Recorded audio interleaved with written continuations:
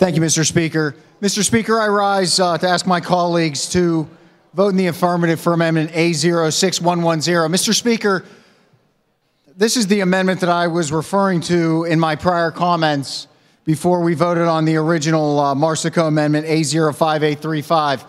Mr. Speaker, the amendment as redrafted does a few simple things. Number one, it gives employers, we had talked earlier, a number of folks had talked earlier about the fact that the level of THC in someone's blood is not a great indicator of whether or not they're intoxicated.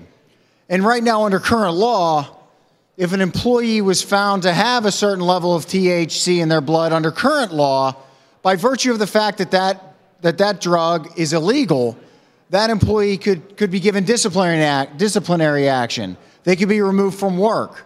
That's not something that you seek to do to punish an employee. It's something you do to keep other employees safe. So if you're a bricklayer, or if you're an electrician, or a plumber, or a carpenter, you do not want the people next to you under the influence, whether it's under the influence of alcohol, heroin, or marijuana.